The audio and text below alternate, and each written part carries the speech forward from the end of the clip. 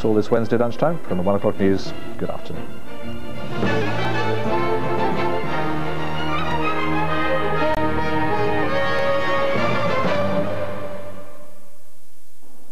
Good afternoon, it's Wednesday lunchtime and time to take our first look at what the weekend holds in store. But before we do that, let's go backwards in time, 75 years back to black and white, and take a look at what the country was experiencing weather-wise on this day. Now, fairly keen northeasterly winds blowing across the country, temperatures between about 38 and 46 Fahrenheit, which is very roughly 5 to 10 Celsius, so there was quite a nip in the air with the best of any brightness, any sunshine on the western side of the country.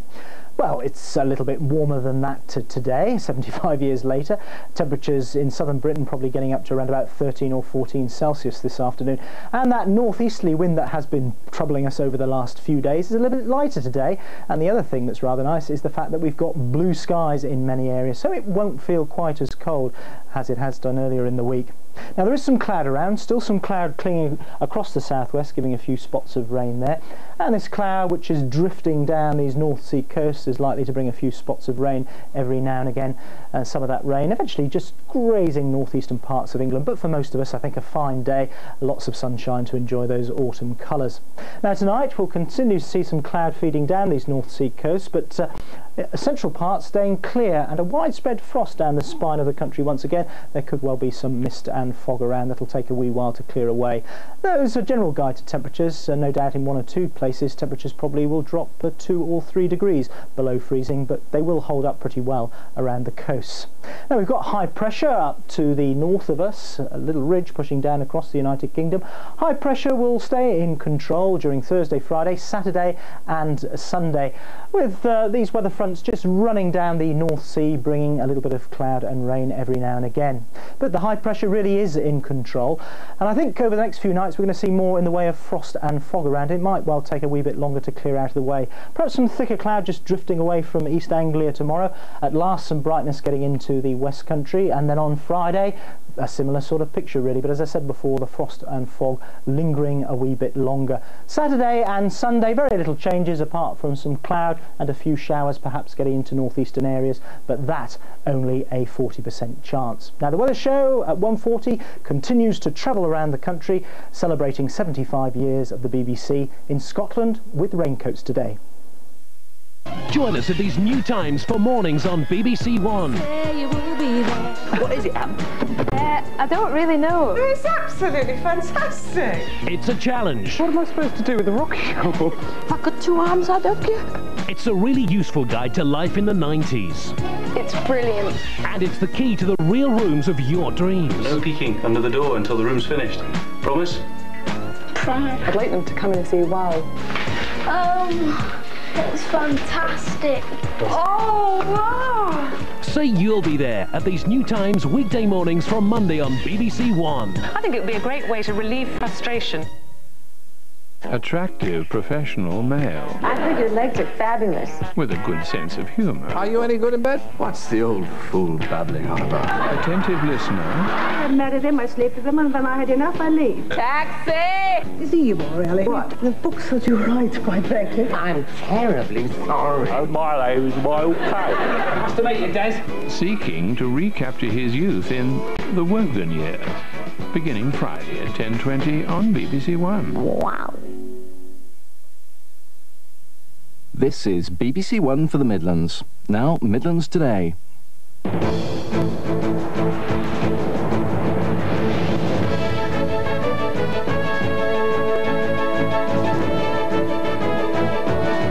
A crackdown on burglars, but is it too little, too late? And Home Rule for the Midlands, the campaign for devolution.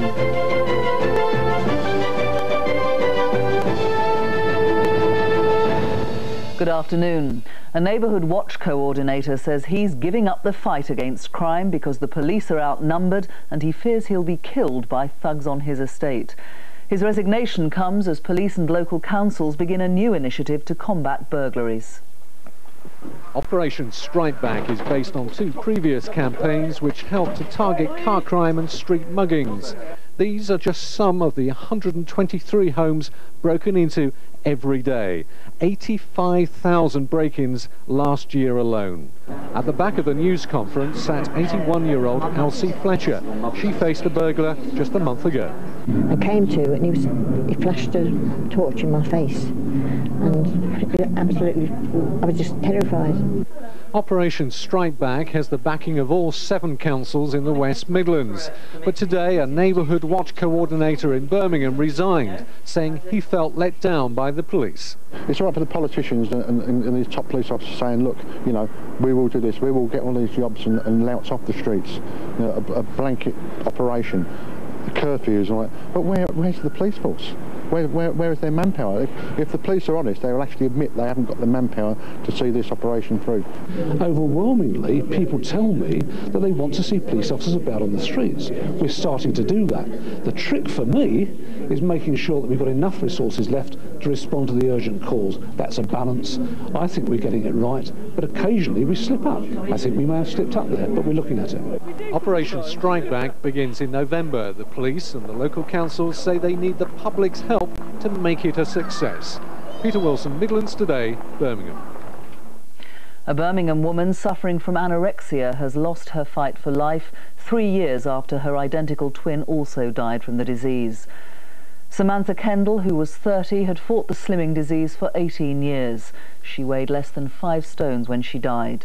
Her sister Michaela died in April 1994. A 23-year-old man has appeared in court charged with the abduction and rape of a woman from Leicestershire.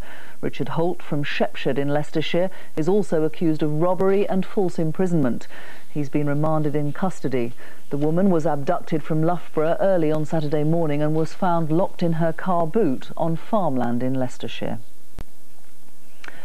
Parents and teachers have been warned to be vigilant after the attempted abduction of a girl from a school at Leek in Staffordshire. The police say a man grabbed the 8-year-old girl in the playground of St Mary's School, but she managed to get away. The director of one of the region's most respected hospitals claims his staff are having to work in conditions that are hardly fit for human habitation.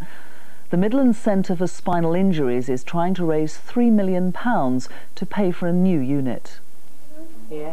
His first step since a car accident left him paralysed in June.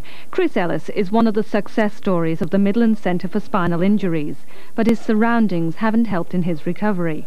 In old Nissan-style huts, the wards are open and men and women share the same space with only a curtain for privacy. Most people want and need privacy at least for periods of time during their treatment. So privacy is very important for all of us individuals, but especially the individual with spinal injuries.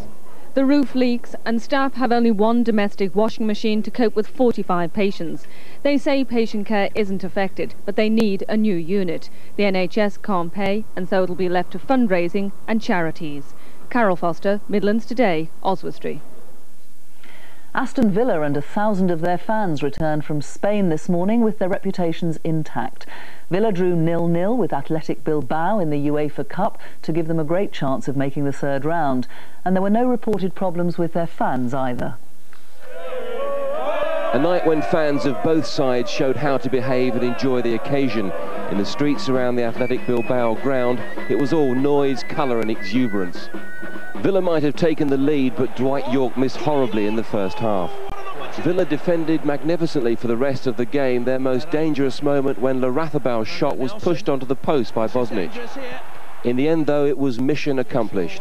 We'd have settled for this before the game started, and in that respect it's good, and we're pleased with everybody's performance, effort, especially when they had the ball, and it gives us something to go for next time round. The fans enjoyed it too. They swapped shirts, drank together and proved that English fans abroad can behave. We'd like to say to the Spanish people, thank you so much for your hospitality. It was fantastic. A long hot night ended in the wee small hours as Villa's European campaign grew stronger. Steve Lee, Midlands Today, Bilbao. Scotland's getting it and so are the Welsh, so why not more independence for the Midlands? That's what a new campaign group is asking. Home rule for the Midlands may be some way off, but the Mercia movement, which was launched today, is already planning for it. At this ordinary-looking house in Stourbridge, the Midlands Revolution is being plotted. Inside, one of the leaders of the rebels, 77-year-old retired schoolteacher Joyce Millington. It sounds far-fetched, but in fact the Mercia movement has just published a book outlining its plans for at least some form of independence for the Midlands, based on the ancient kingdom of Mercia ruled by King Offa. The aims are really to try to get government, or power, shall we say, to come from the bottom upwards rather from the top downwards. And the general basis is that we think that in Anglo-Saxon times that was how it was. If the Midlands does ever get independence, then maybe the Black Country rebels who founded the movement would like to see their new leader sworn in here at Dudley Castle. Maybe even a king or queen of Mercia enthroned at the castle. King Offa would have been proud of them. Andy Newman, Midlands Today, Dudley. Time for a look at the weather now. Here's Sally. Thanks. It's been another cold start today. Many places stayed at 0 until 9 this morning. Looking up now though, lovely blue skies again with a fair amount of sunshine. Staying dry too, with temperatures up to 11 Celsius this afternoon. Won't stay completely clear all day as a bit of patchy cloud comes in from the east later, which means tonight this area won't be quite as cold as last night, with temperatures dipping to around 2, but more western parts where it's clear it could drop to 0 again. So expect a touch of ground frost again, more especially in the western region, and possibly a bit of mist too. Tomorrow, lightish winds again, bit of patchy cloud hanging around, but the sun will still be with us, and temperatures up to 10, so bright but chilly. That's it. Thanks, Sally, and that's just about it for now. Later in Midlands Today, we'll be reporting on a revolutionary new fishing jacket. We'll be here with Nick Owen, so join us if you can. But now from Sally and me, good afternoon.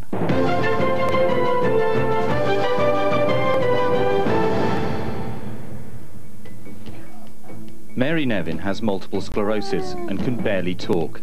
So although her hands speak for her, she has no voice in an English court. Is this dumb justice? Watch Midlands Report at 7:30 on BBC Two tomorrow. Today, the BBC brings you EastEnders to the Archers, but what was it like at the start? If any young woman arrived without stockings, she was sent home. Presenters became heartthrobs. Quite a lot of the girls were keen on Henry Hall. And war reporting changed attitudes. News, news, news. There's an insatiable demand for news. And as for television... They couldn't think that it had any future. 75 years, Auntie, the Inside Story, starts Tuesday at 10 on BBC One. The New Radio Times includes features on forthcoming BBC programmes, together with complete listings for all television and major satellite channels. Face Value, the programme that gets under the skin of the fashion and beauty industry, is back for a new series. Animal testing is out, human testing is in. We meet the women who are paid to be human guinea pigs for the cosmetics industry. From the catwalk to the high street, some of the biggest names in fashion are designing for department stores, but are they just cashing in? And should talcum powder carry a health warning? That's Face Value tonight at 7 on BBC One.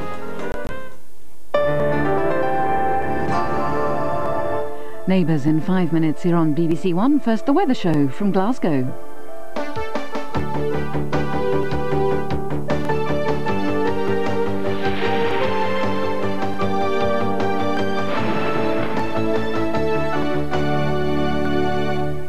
To celebrate the BBC's 75th anniversary, today's weather show comes to you from Glasgow, where the first Scottish forecast was broadcast way back in 1923. Glasgow is the first stop for low pressure systems coming in from the Atlantic, and they bring with them almost 40 inches of rain a year. Maybe that's why waterproof clothing has always been such a big hit here. Today's high-tech fabrics are very practical, but what I would like is something, well, a wee bit stylish. 10 miles up the road in Cumbernauld, I found what I was looking for. We're Scotland's only manufacturers of genuine Macintoshes. The term Macintosh has really entered our vocabulary, but what's the difference between this sort of coat and any raincoat? This coat is a genuine Macintosh which has been made by hand by craftsmen. Made from rubberized fabric, which is the way Charles Mackintosh developed it 175 years ago. By spreading rubber on, in this case, cotton, and then we make it into a sandwich by having 2 layers of cotton and a layer of rubber in between, so it's totally waterproof. The first time we actually see it in this factory, it has already been coated with the rubber. We can then cut it out individually using cardboard patterns. The coats then are given to coat makers, and these men make the garment through. They begin by sticking the coat together using what we call rubber solution, and they have this on their fingers. Yeah, you can smell it. They are then confirmed on the sewing machine, and then the men get the coats back and they put tape over the stitch holes. The man makes the coat right through from the beginning to the end, so that he takes a bundle of 16 pieces and ends up with 16 finished coats. So he gets the job satisfaction of knowing at the end of the day that the coat is his, and we have the quality control. You see, you can see then that the tape has been put on here, round the armhole, down the side seam. The pocket has been stuck on, then stitched, and then taped on the back. All this kind of work. The hemming on the front is all done by the coat maker, doing this by hand. We have an in-house design department here, so we are able to take the designs of some of the very famous fashion houses, and we are able to interpret their designs and make a Macintosh to their own style. We are now definitely the world leaders, albeit we're a very small factory in Scotland. It used to be a case of everybody remembers a granny in a Macintosh, but that's now no longer the case. Designers have picked it up and they've actually changed the whole look, lots of colours, lots of new ideas, lots of innovation, so I think it's changed. Women do want bright colours. If it's a wet day, let's at least be bright. We have the classic colours, like red here. Right. This has very much been a traditional Macintosh colour. Maybe you'd like to try this one I'll here. flip into that one, okay. Thank you very much, Red, and we've got mirror and everything here, Single-breasted with patch pockets and 2 side vents. Very much a traditional jacket. Very popular in Japan. I like the colour, actually. These are our major markets just now. We say Japan is probably #1, followed by France, then we have UK, then it's indirect exports, then we're on to various countries throughout the world, whether it be some in Belgium, Holland, all the way. We're fairly widely spread. But not necessarily very wet countries. No, it's a fashion statement. People want to use it as a fashion garment as opposed to a raincoat.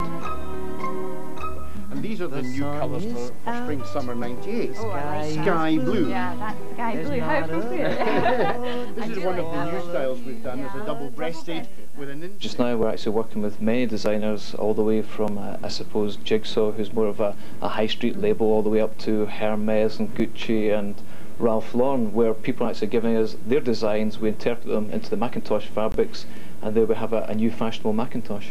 This is a prototype that we've brought out this year. Hermes, I recognise that label. A Hermes coat, here we go. Again, quite nice colour, and oh gosh, and on the button, Hermes Paris.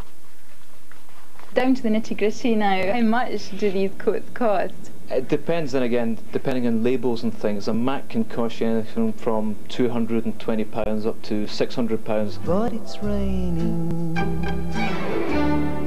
raining in my... This is a swing coat with a high button front. Oh,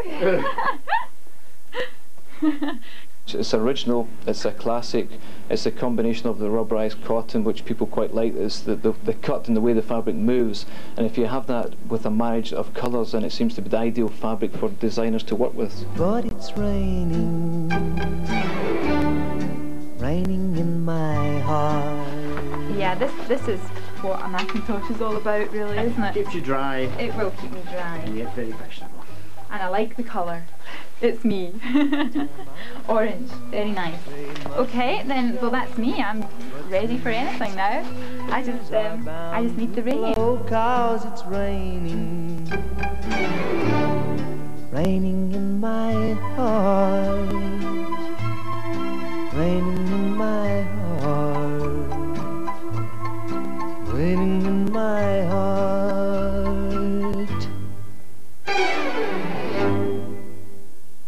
Ladies and gentlemen, your time starts the news. There's the kickoff. What a game it's going to be.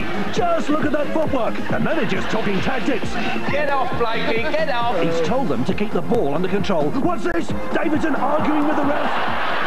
6-pointer. Are you mad? Bristol Rovers fighting back. Visage got the ball. He's going to shoot. Oh, yes, what a save by David Seaman. They think it's all over, but it isn't. Jim Davidson's Generation Game kicks off this Saturday at 6 on BBC One. Now that's magic. A gorgeous morning. The American desert, the world's media. The thrust car is about to crash through the speed of sound. And tomorrow's world was there, behind the scenes, bringing you an exclusive glimpse of this record-breaking achievement. Life in the Fast Lane, tonight at 7:30 on BBC One.